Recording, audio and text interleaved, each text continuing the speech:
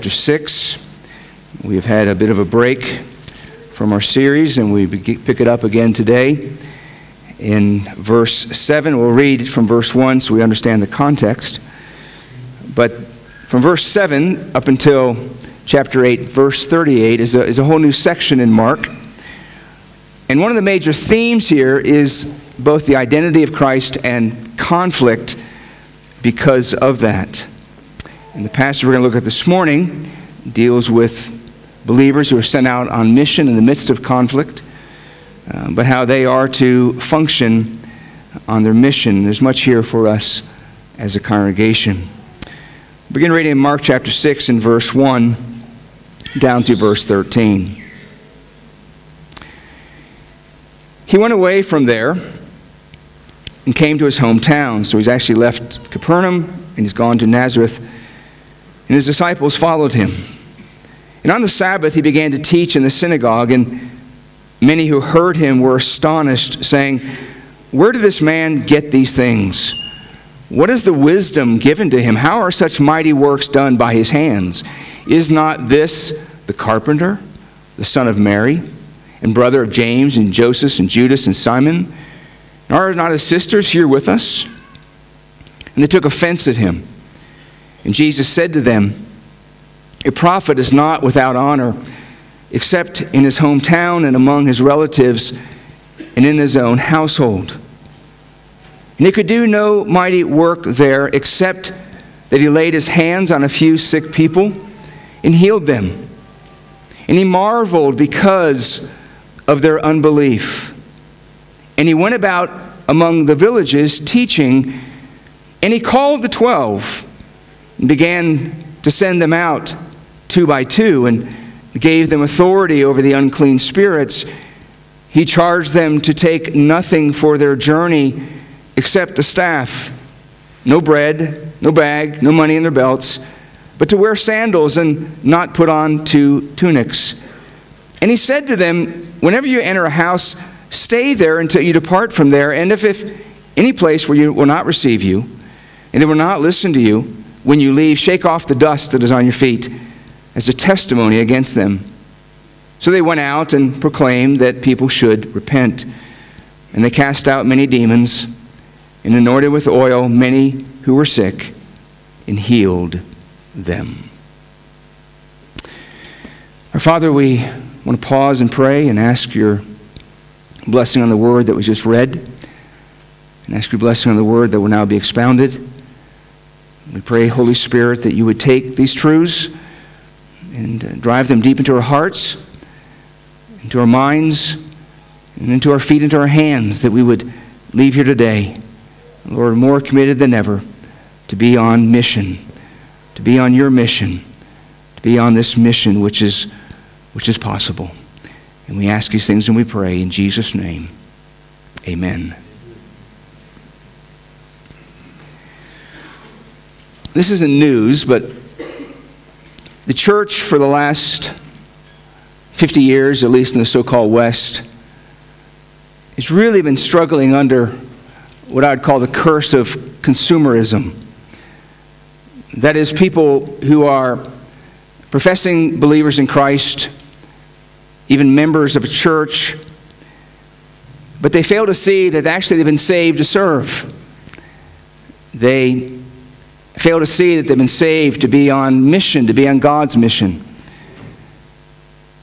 And there's a lot of factors that go into that, but there's a lot of sad consequences that come from that. There are genuine Christians who do not mature in the faith because they're not on mission. There are some who do damage because they're not on mission, at least not on God's mission, but they're on their own mission.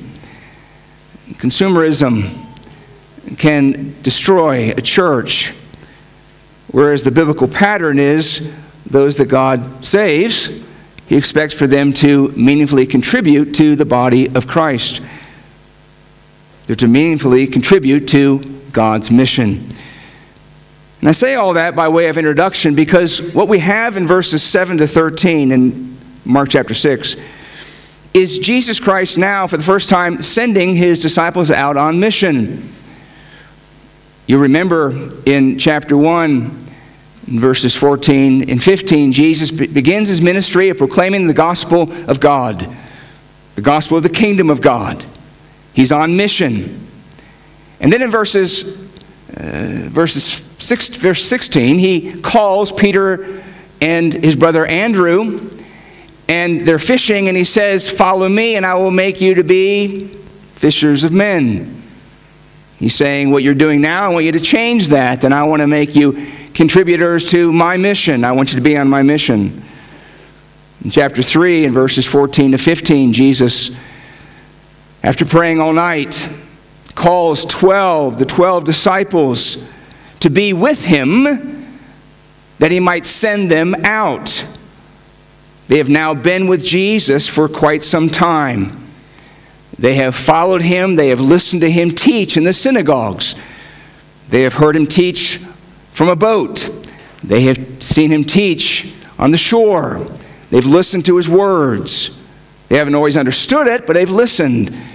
They've observed him casting out demons. They have observed him healing people. They've observed his compassion as he's ministered to those who are suffering. And now, after telling them that they'll be fishers of men, and after them being with him and having some lesson time with them, it's now time for them to have some practical experience. And so in verse 7, he calls the 12 and begins to send them out 2 by 2. It's the beginning process. He's going to do this over and over. Jesus, having given them exposure to himself, having given them much explanation, now says to them it is time for practical experience. It's time for some on-the-job training. So he sends them out on mission. The mission that he begins to send them out on here in verse 7, is a mission that will ultimately come together at the end of Matthew chapter 28, in verses 19 and 20, when Jesus then says to them, "Now I've made disciples of you. Now you have a large assignment. Go disciple all the nations." That's a huge assignment, isn't it? And yet it is a mission that is possible.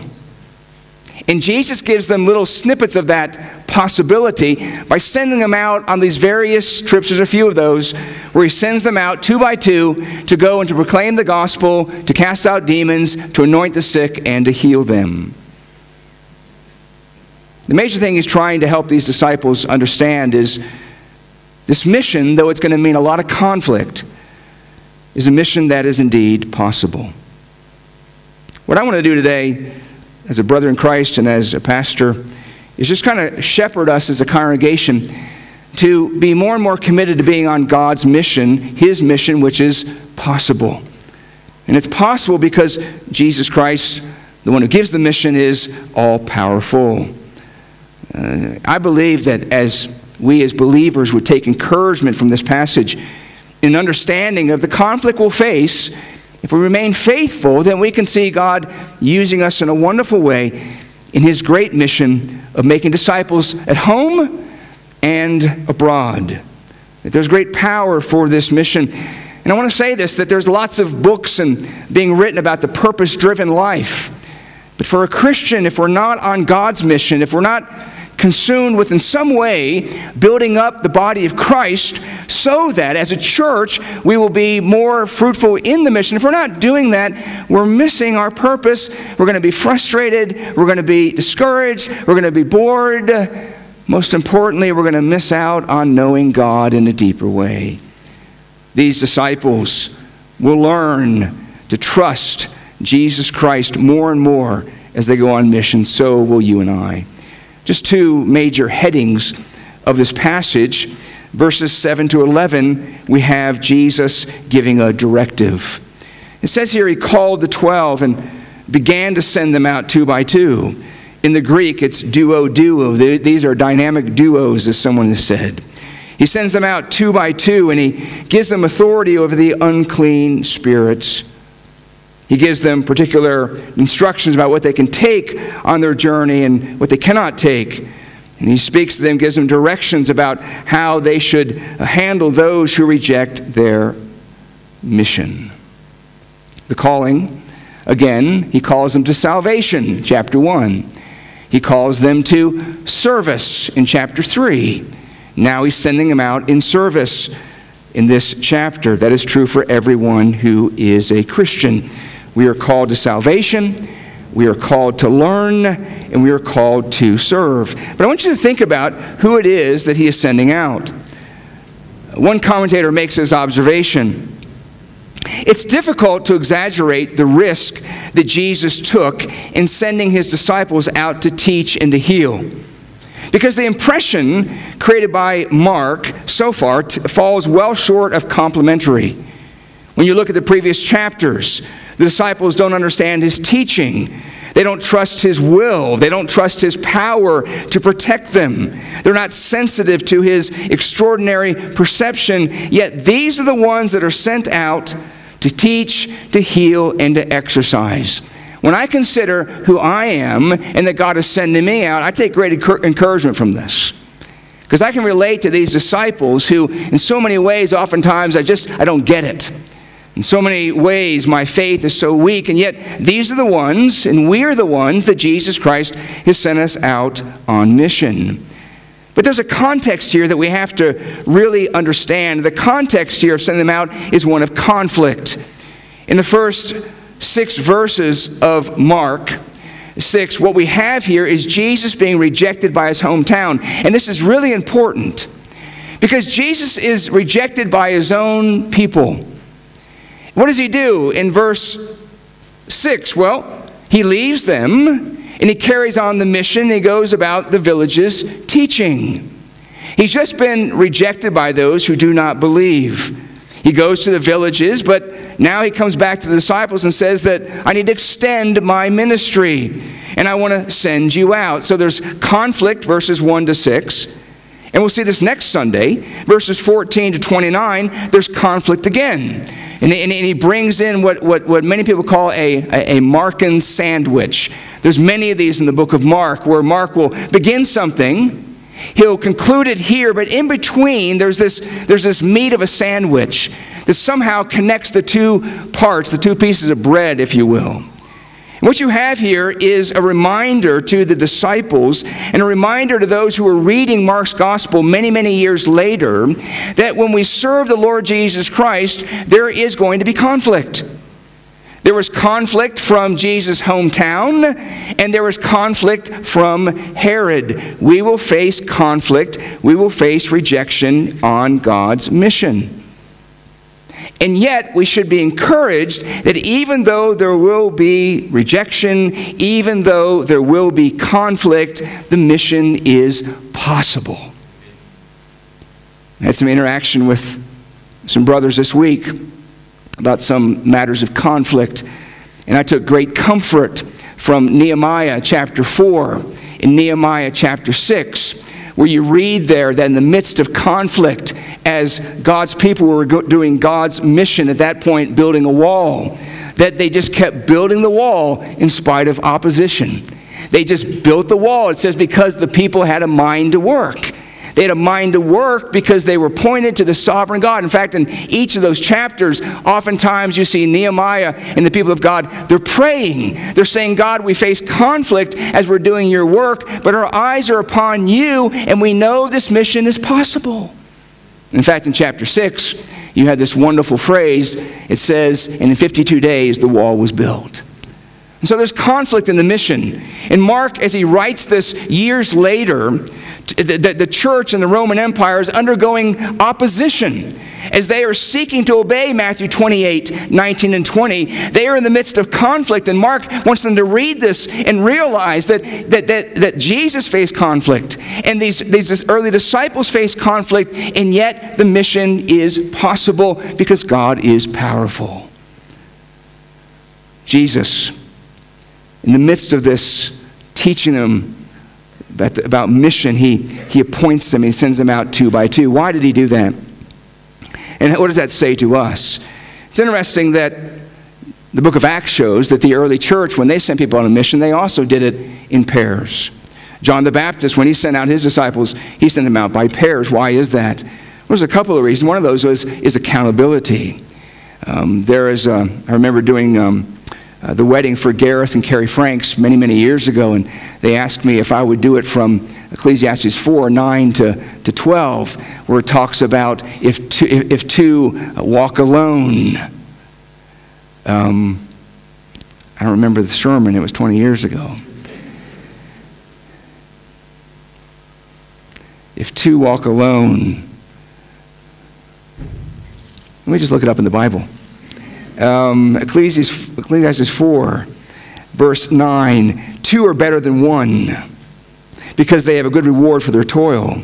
For if they fall, one will lift up his fellow. But woe to him who is alone when he falls, and has not another to lift him up. Again, if two lie together, they keep warm. But how can one keep warm alone? And though a man might prevail against one who is alone, two will withstand him. A threefold cord is not quickly broken. Two are better than one. Jesus sent the disciples out in pairs because he knew they needed the encouragement. Isn't it a wonderful thing when I remember years ago when I was in my home church in the United States. This was back in the early 1980s. And I was we went out knocking on doors in the neighborhood, inviting people to church, looking for opportunities to share the gospel. And I knew a Christian by the name of Dave. He was a really dear brother, and he said, "I'd like to learn how to do this. Will you take me?" And I said, "Sure." And so we went door to door, and I took the first few, and I would introduce ourselves, and I would tell them where we're from, why we were there, and we would talk. And after about 3 or 4 of those, Dave said, "Can I give it a try?" And I said, "Sure." And so we go to the next door, and he knocks, and the person opens the door, and Dave says, "Hi, my name is Dave, and this is Doug. And Doug." He just kind of fell apart, didn't know what to say. And so I stepped in there. If Dave had been by himself, he would have been horrified. But having somebody there could come alongside and kind of rescue the situation. Jesus knew this would be difficult, so he sends them in pairs. But it's not just that. In the Old Testament, in Deuteronomy chapter 17, verse 6, and Deuteronomy 19, verse 15, as well as Numbers chapter 30, 35, you have this principle that every word must be established between 2 or 3 witnesses. In fact, in 2 Corinthians 13, Paul appeals to that principle. And so here you have people coming out, and they're making this astonishing claim as they go from town to town that Jesus Christ is King, that Jesus Christ is Messiah. And that's a pretty radical, revolutionary message. And to have 2 of them go, what they're saying is, when the one person spoke, the other one's saying, "That's true, and I'm here to testify to that." So there was a sense of authenticity, a sense of accountability that was an important part of this mission. God sends us out, and it's a great thing to be on mission together. We get prayer letters from churches, and basically what they're saying is, we've been sent out, but we want you to go with us in your prayers and pray for us and encourage us. We should never do ministry alone, and I've not been great at that, but I think it's so important that when we do ministry, we have somebody else with us to train them and also for the sense of mutual encouragement. But he sends them out, and he gives them authority over the unclean spirits. That word authority, there's a word that sometimes translated authority that means raw power. That's not the word here. The word power here, the word authority here means the freedom to do. It means to be delegated, a delegated influence, the right to do something. Jesus was practicing the rabbinical practice that to send someone out was the same as the rabbi himself going out. He was saying to the disciples, as you go out, you are representing me. So he sends them out with authority over the unclean spirits. Mark speaks of unclean spirits 10 times in his gospel. It seems to be a major concern of his, and the reason for that is simply this.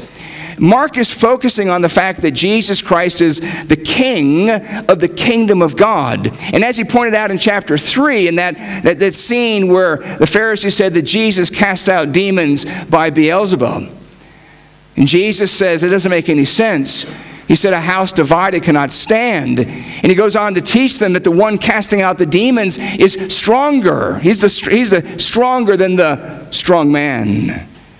Jesus gives them authority because as they go into the mission, they need to experience this power. They need to have a ministry that's going to have the authoritative blessing of God upon it. But now he does something here, and he gives them assurance in verse 8. He charged them to take nothing for their journey except a staff. Now, if you read Mark and Luke's account of this, and you put these together, what he's basically saying here by no bread, no bag, no money in their belts, but to wear sandals and not put on 2 tunics, Jesus is saying, I don't want you to take anything extra. You take with you on this journey that which is on your back and nothing more. He sends them, and basically what he's saying to them is you're going on a journey that is urgent, but you're also going on a journey where I will meet your needs. I will provide everything that you need for the mission. As someone has said, the minimum of provisions was meant to call out the maximum of faith. As these disciples leave from Jesus, they're going out with basically the clothes on their back, not even an extra set of clothes. They're not taking any extra food or extra money. Well, how are they going to be cared for? We'll read verse 10. And he said to them, whenever you enter a house, stay there until you depart from there. Now, Jesus was saying to these disciples, as he sends them on mission, I'm sending you with the bare necessities. I remember speaking at a local school here many, many years ago at their assembly in the morning. And one of the teachers got up and said, now this morning as a school we're going to sing our favorite hymn, The Bare Necessities. And I was thinking, be thou my vision, just as I am. I don't think I've ever seen that in the hymn book. You know that song, right? I won't sing it for you. But I thought about that this week, because when I was thinking about the bare necessities, there is a hymn in that truth. That there's a truth here that Jesus is saying to these brothers, keep that hymn in mind, the bare necessities. But even though you're going and you only have enough for the day, I will take care of your tomorrow. You know, one of the greatest challenges for the mission to which Jesus Christ has called his church is that of provision. Because it costs money to spread the gospel. It costs a lot of money to spread the gospel. You know, last year when we talked about Ecclesia Africa, and we needed to raise quite a lot of money in order for this ministry to take place, I was doing a lot of praying about that, as you were. And isn't it a wonderful thing that as Ecclesia Africa gets launched this month, we have all the provision we need. The Lord has provided. And Tommy had some contacts this week, and brothers that God has used to come alongside, churches to come alongside to meet the need. What Jesus is saying here is, guys, I want you to learn to depend on me. I want you to understand this mission is so important to me that I'm not going to let it fail. But a part of the mission, you're calling people to repentance and faith. I want you to demonstrate faith. I want you to go out and be able to tell people the Lord will meet my needs. Now, how did he meet their needs? We're going to see in a couple of weeks' time, from verses 30 following in this chapter, that Jesus does a miracle of the feeding the thousands, 5,000. I was reading a book by Matt Chandler this week, and he's a pastor in Texas, and he said that he has a friend who's just a very zealous evangelist. And he said they went into a Subway restaurant recently, and when they went there, his friend said to the person at the counter, he said, what's your biggest piece of bread here? And they showed him one of those pieces of bread about this big. And he said, do you think you could feed 5,000 people from that? And the guy said, what? And he used it as a segue into the gospel. Well, normally, God's not feeding his people with those kind of miracles. He can't do that. But you know how God's going to care for these disciples? He's not going to, in a sense, create provision for them. He's simply going to lead them to places where he's already made provision. He's going to lead them to homes where people will show hospitality to them. That's what he's saying in verse 10. Whenever you enter a house, stay there until you depart from there. When you read the parallel passages, it's quite clear that you go to, in those days, there was great hospitality in the ancient world. You would go there and say, here I am, I represent Jesus, I represent Messiah, I represent the King, and I've come here with a message. Will you take me in? And he said, there are people who will take you in. That's why you don't need all this extra baggage, because I will provide for you. How is it that God's mission then was funded? It was funded by others who also believed in God's mission. It was funded by those who took what God had already given to them and shared it with those who were on mission. That's what we do as a church. Every missions conference, every year, our World Outreach Celebration, we're asking the congregation, God has given to us provision. How much provision are we willing to lay aside to meet the needs of those who are going out to different places on mission? Christians, concerned about Christians, and through that, the mission is funded. I remember in the early 80s, I was driving home from university, and there was a snowstorm about an hour into my trip. I had about an 8-hour drive to come home. And I had an old 1970 Volkswagen Beetle. Remember Lena Daisel? It looked just like that. Except for mine was different. When I drove my Volkswagen, I could see the road not only from the windscreen, but also from the floor. In fact, when we got married and then we had a child, Jill would not allow Allison's car seat to be in that car because she was afraid she'd look in the rearview mirror and it wouldn't be there any longer.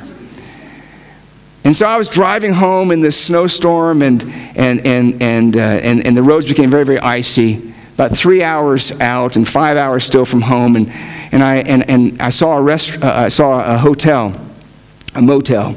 And I pulled off, and when I went in there, I thought, I'm never going to make it driving here tonight.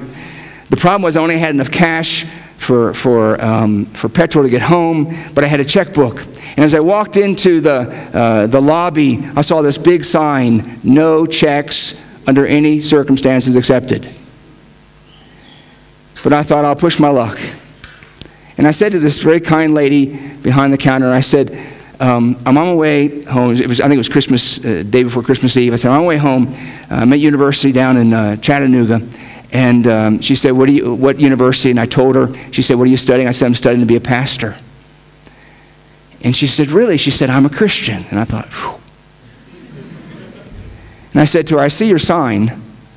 I said, the truth is, I don't have enough cash to have a hotel room and to get home. But I do have a checkbook. And I can promise you there's enough funds in the check account to cover this. Will you take it? And I remember what she said. She said, you know what? She said, if my son was stuck somewhere, I'd want someone to take care of him. She said, go ahead and write the check. So I wrote the check. It cleared. And spent the night, and next day got home. But I was thinking about that this week, that what that lady was showing was really biblical hospitality. She was caring for the need of someone, and particularly someone who was a Christian. How does God fund His mission? He funds His mission in various ways, but primarily through those who also buy into the mission, to those who also buy the need of Jesus Christ, and therefore they support Him. And you read the book of Philippians, and Paul speaks there about the fact that the church at Philippi had sent over and over again to meet his need as he was on mission. And you just kind of see this principle in the New Testament. In Acts chapter 2, you have God's people bringing their provision together to help one another. You see that in Acts chapter 4. You see that in Acts chapter 11. You see that in Romans chapter 15 when Paul speaks about an offering that he is collecting to take to the saints in Jerusalem. You see that in 2 Corinthians chapter 8 and 9. Again, Philippians chapter 4. There's this principle here that if we're on mission together, someone must fund that. And God oftentimes usually funds it through providing provision beforehand. God in His providence. What I'm simply trying to say is this, is God has given to us everything we need for mission. Everything we need for mission. God has given to us. It's just a matter of us relocating that to those that God is sending out. So there's an assurance that God will provide everything we need for this mission. I had some emails this week from some brothers, one brother in a township. We prayed for him last Sunday night. His building had been completely vandalized. But he wrote and he said they found another venue, but they just needed some funds to help secure it. And meanwhile, he contacted Heart Cry Ministry, and Heart Cry Ministry has provided the funds. So next Sunday, they'll have a venue, they'll have a place to meet. God meets the needs of those on mission. That should encourage us. We're not just talking here about a corporate thing. Would you keep this in mind, Christian? That yes, God will meet the needs of the congregation, the corporate mission of the church. But as each of us are seeking first the kingdom of God and His righteousness, we know that God will meet our needs. And that's particularly encouraging. We'll see something of that tonight in James chapter 5. But God meets the needs of those on mission. But He also wants them to be aware of something. In verse 11, Jesus gives them the awareness of the conflict. In verse 11, and if any place will not receive you, that is, they will not show you hospitality, and they will not listen to you, when you leave, shake off the dust that is on your feet as a testimony against them. This is repeated in the other Gospels. It was practiced by the Apostle Paul and Barnabas in Acts chapter 13, verse 51. It was practiced later by Paul and Silas in Acts chapter 18 and verse 6, where these very words are used. They went to a town, they went to a place, they were not received, they were not listened to. The message of the kingdom of the king was rejected, and they shook the dust off their feet. What does that mean? Well, understand this was never commanded under the Old Covenant. But the Jewish nation, people in the Jewish nation, kind of enacted and adopted a practice that when they would travel outside of the so-called Promised Land, and they were now coming into Gentile territory, and now they're coming back into the Holy Land, before they crossed the border, at the border patrol, they would actually kick off the dust of their feet. You can't see me doing that. I'm doing that behind the pulpit. They would kick off the dust of their feet. Because what they're saying is that dust, that ground from Gentile territory is corrupt. It's polluted. And now we're going back into the Holy Land. We don't want to bring that corruption into this land. Now keep this in mind, that the mission that Jesus is sending the disciples on is amongst, not Gentiles at this point, but amongst Jews. You with me? And what he's saying to them is, if you come to a Jewish person, no matter how orthodox they think they are, no matter how religious they are, if they reject me, then they are just like the pagans.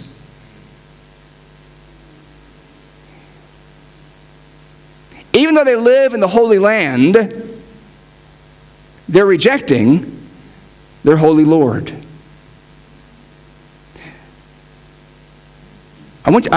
This is a point where we really need to concentrate and think this thing through. These brothers are being sent on mission to those that they are covenantally connected to, fellow Jews. And there are those who they are covenantally connected to who are not connected to the Lord. Externally they are, but not internally. Not all Israel is of Israel. This would have been I think a painful thing for these disciples. To say, we must treat you like pagans.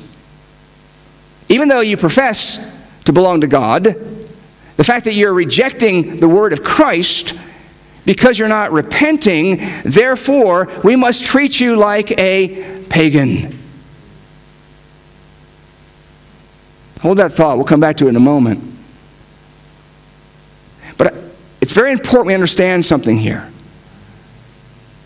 When the disciples did this, This was actually an act of grace.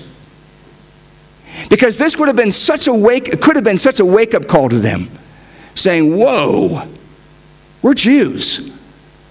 We have the covenant. We have the Word of God. We have the ark. We have the temple. We have all of this. We've been chosen, and yet we're being rejected as pagans.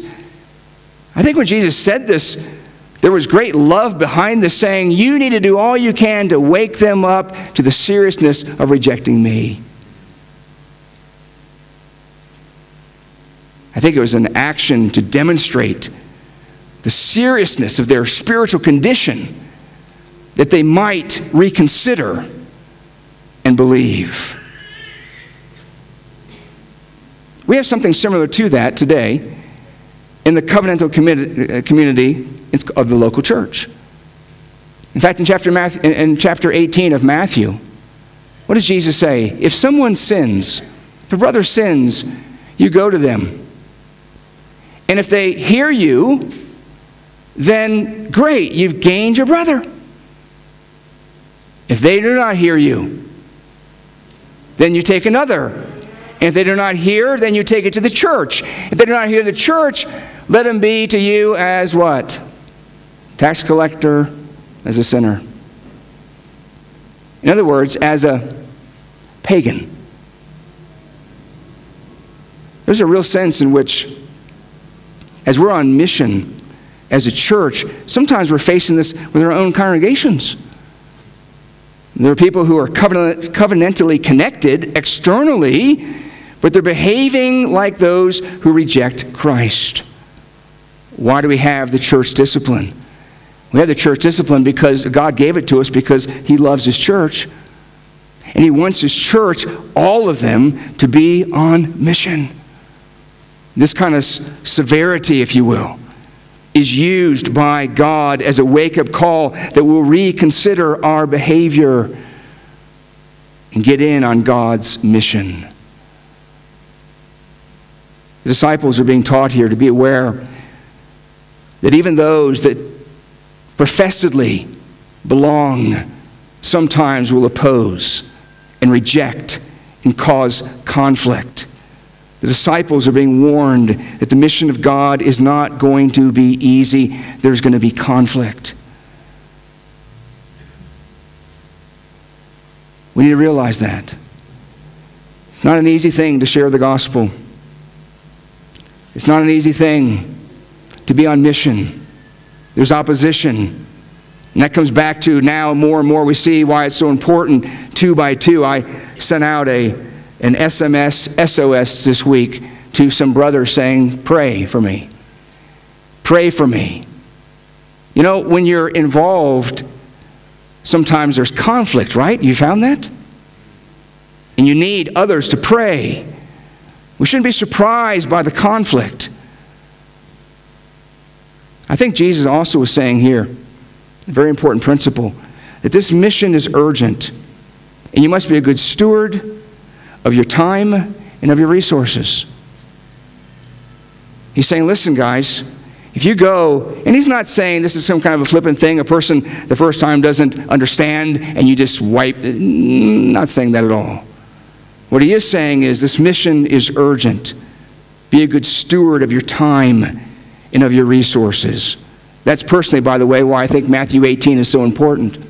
That if you don't apply that principle of church discipline, what you end up doing is wasting so much time with people who don't want to do what is right.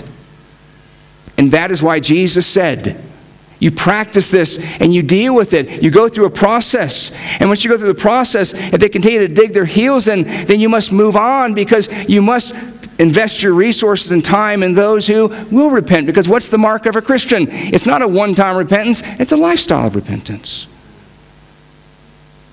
So the Lord directs them. He gives them assurance. He gives them awareness of what they might face. And then they, in verses 12 and 13, they depart and they do the mission. So they went out and they proclaimed that people should repent. And they cast out many demons and anointed with oil many who were sick and healed them. Their message was the same message as Jesus was in John chapter 1. or Mark chapter 1, verses 14 and 15. He goes out preaching the message of repentance. He says to the disciples, when you go out, proclaim, the word means herald, that people should repent.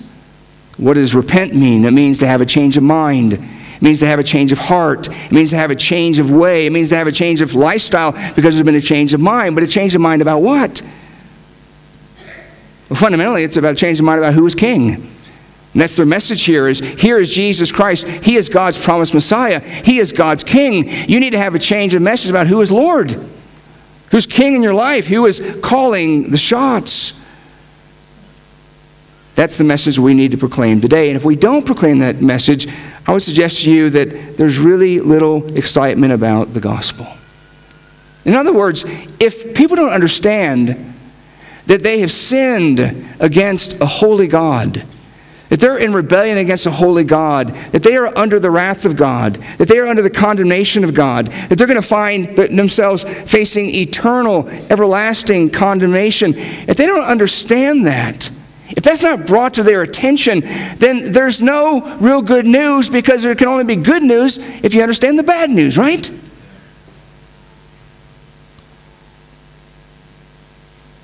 Jesus says, be faithful to preach the message of repentance. Repentance is not the gospel.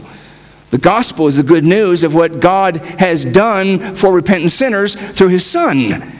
But no one can embrace that good news of Jesus Christ dying for our sins and being raised again for our justification until first of all we realize that we are sinners and we have an about face and there's a change of mind, and what we used to just call mistakes or we simply called humanity, now we're saying that's rebellion against God. God, I've had a change of mind by your grace. I understand that that's sin and rebellion against you, and so I'm turning to you and asking you for forgiveness through Jesus Christ.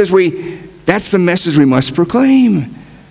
Sadly, today it seems that so much of Christianity doesn't even deal with the matter of repentance, even in whether our evangelism or our discipleship. And I'll have opportunity in the months ahead to drive this point home more. But as Martin Luther said, the mark of a Christian is continual repentance. It's not a matter of, I signed a card, I went forward, I prayed a prayer, I repented that day, and that's it. If you truly repented on that day and received the Lord Jesus Christ as your Savior, yes, you're a Christian, but the proof of that is constantly we're repenting, because constantly we're sitting under the Word of God, and it's brought before us our sin against a holy God, and we're saying, I don't want to grieve you. I want to repent of this. I want to change. I mean, if you're a Christian, you want to change, right? Jesus says, preach, the people should repent. And as they do that, they are casting out many demons. They're anointing with oil many who are sick, and He healed them. Not only did they declare the gospel, verse 12, not only did they declare the need for repentance, they demonstrated the power of King Jesus. They also, like their master, were casting out demons. They anointed with oil, which I don't think was medicinal. I think anointing with oil showed great compassion to those who were sick. It gave them hope that God is present, and many of them were healed. I'm not suggesting that today every Christian is going to be used to cast out demons and to be used in the healing of people. God does that. But I think there's a principle here that underlies all of this. And that is simply this, is that Christians, those on mission, are involved. They are compassionately involved with those they are ministering to in this world. They come alongside, and in word and in deed, they're proclaiming King Jesus. They're proclaiming the gospel, but they're also saying that Jesus Christ, what He can do, He can transform comprehensively. This is not some social gospel, but the biblical gospel has social implications. I don't have time to develop all that now. But keep before you that what the disciples are doing is simply mimicking what Jesus did. Everything. He preached repentance. They preached repentance. He cast out demons. They cast out demons. He anointed with oil and healed. They anointed with oil, and God healed through them. They were simply following their master. Here's the thing we need to take home from this. If as a congregation we take seriously King Jesus, and we take seriously his mission, I suspect as we get involved more and more, we're going to experience more and more of the power of God. As we minister to one another, as we minister to a lost and dying world, we'll see God doing some phenomenal things. Because we got involved, because we had the compassion of our Christ. Just in closing, this passage highlights not only mission possible, but it highlights mission responsible. And here's what I mean by that. Every covenanted member of this local church is to be on mission in some way. Let me say that again. Every covenanted member of the local church is to be on mission in some way. We're not all going to have the same gifts. And we're not going to have all the same opportunities. But we need to buy into this corporate mission and say, well, we're here and we're a part of the body, and we're going to make our contribution to help this church to be all that it can, so that it will be faithful in its declaration of the gospel, so it will be powerful in its demonstration of the gospel. That means that every member is a covenant, by the way, who is a covenant member, says, you know what? I'm going to be here at Family Bible Hour so I can be equipped, so I can know the Word of God, so I can better strengthen us as a church. That means that every member, it's expected, will be here for our worship service. That means every covenant member will keep their promise and gather on a Sunday evening to pray with the body and for the body, because we are on mission together. Not just some of us, all of us. And to the degree that we pull away because for whatever reason, and I'm not talking about providentially hindered. I'm talking about conscious choice saying, I'm not coming. But as we gather together, and as we say, I'm going to be involved, and I'm going to get involved in people's lives, and I'm going to study God's Word with people, and I'm going to come alongside and counsel one another, and I'm going to build relationships, and I'm going to help one another in holiness. As we do that, we are strengthened on mission, and this mission becomes a mission that is possible because we have the power of our Savior that corporately we are looking to and trusting. May God do that. May God deliver us from any consumerism. And may we all be committed to contributing to what God wants us to contribute on his mission. Let's pray.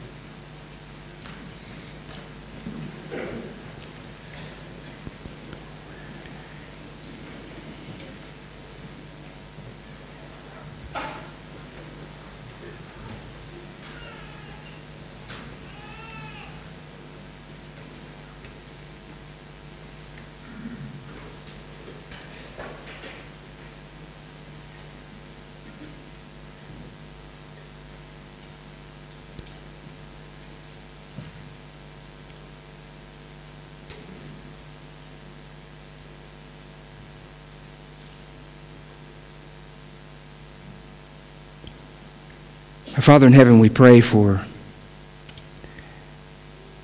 you to take what we've been exposed to by the ministry of the Holy Spirit and apply it to our hearts as a congregation. Lord, there's people in this room who need to repent. Need to repent of trying to go it alone. And repent of consumerism. In some degree, we all do. So easy to make it all about us. We pray, Lord, that you would help us to see the glory of your mission. May we see the glory of King Jesus. Having experienced his grace, being compelled to serve him. We pray, God, that you would help us in 2019 to be unified around the person of Christ and his mission, being strengthened to reach more and further than perhaps ever before. Thank you for the promise of your provision, and may we trust you for that this year. We ask you, God, to help those amongst us today who this is confusing because they're yet outside of Christ. We pray that you would, by your Spirit, Give them a heart to believe these things, a new heart. Grant them repentance and faith in the Lord Jesus Christ, in whose name we pray. Amen.